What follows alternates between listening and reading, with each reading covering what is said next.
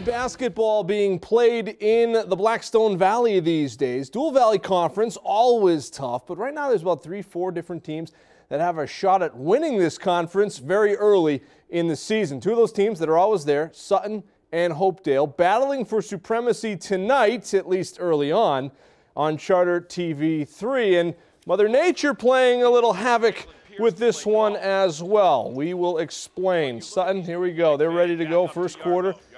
Little skip pass to Damon Yargo, goes in for two. The Sammies are up 10 early on. Still first, Yargo pushing the ball, finds Evan McVeigh. Sutton does what Sutton does. They hit threes. Sutton's up 13 at that point.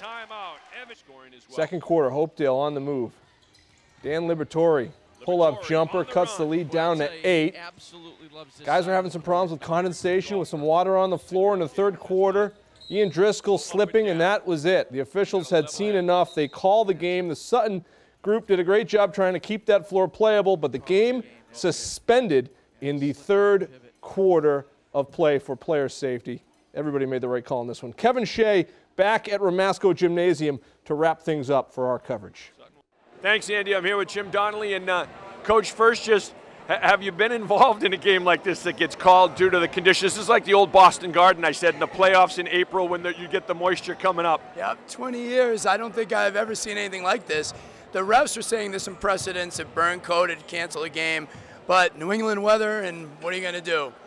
And I'll say this, your administrative staff here and the custodial staff did a phenomenal job to do everything they could to make the court playable.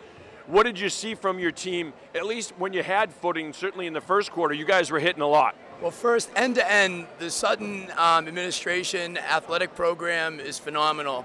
You know, it's a tremendous place to be a part of. As far as our team, we look good. We were comfortable. We haven't been home in a while, and you know, it was nice. And I think we had a couple kids started to think about the floor. A lot of younger players, never seen anything like this, and it sort of slowed the rhythm down. Plus, Hopedale plays so hard, so unselfishly, and they're going to make a run, and those two things kind of brought the game again close.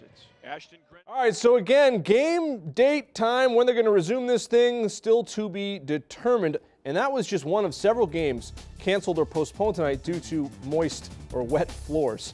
Oxford and Leicester's our next game. It's going to be cold, probably in the 20s on Tuesday, so we should get that one in. We'll see you from the Wolverine country Tuesday at 7 here on Charter TV 3. Algonquin is in Shepherd Hill, and the Ram squad was out in their unis tonight. Looking good, taking on the #1 team in the land. Kenneth Flynn looking good first quarter, sticks at 3 for Shepherd Hill, and they're up by 1. Moments later, it's Daniel Kavik knocking down a triple. He had 20 points tonight. Shepherd Hill's up by 4. Algonquin's Brian Duffy knocking down a 3.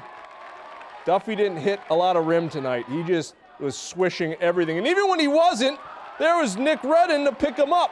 Redden had 33 points tonight. Rams, Jason O'Regan with the flush on the throwdown.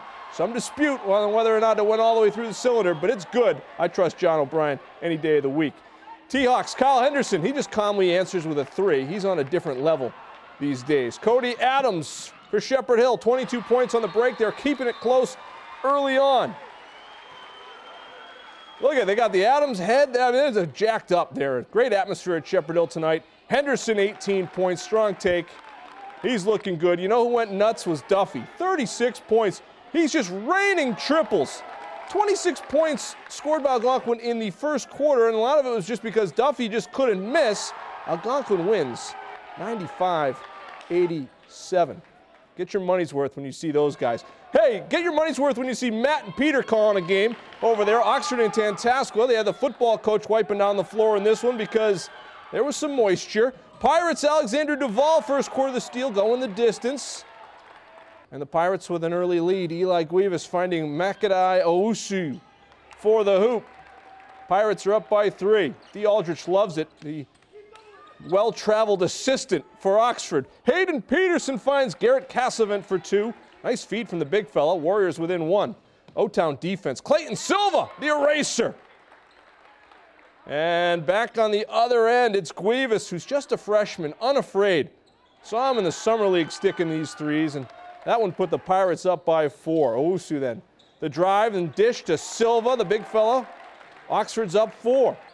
Warriors not going away. Evan Kuchar answers with a jumper. They got a great assistant coach, John LaRue. They know what they're talking about over there. Guivas was hitting threes, but Tantasqua comes back to win it. 50-41. To the girls' game now, St. Peter Marion hosting NDA. First quarter, Abby McDonald, the turnaround for the Guardians. Young players playing well. Ellie Potvin for the Rebels, sticking the 3. That's what Potvin does. NDA defense, Hannah Marzo, the steal. She's going the distance. Rebels are up 5 at that point. Allie Walker now. Spots up for 3, all net. Rebels up 8. Taking to the second quarter, it's Potvin. She's a shooter.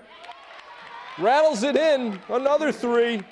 Big night for Potvin. Rebels working the ball. Their captain now, Kate Smiley. She goes in for 2.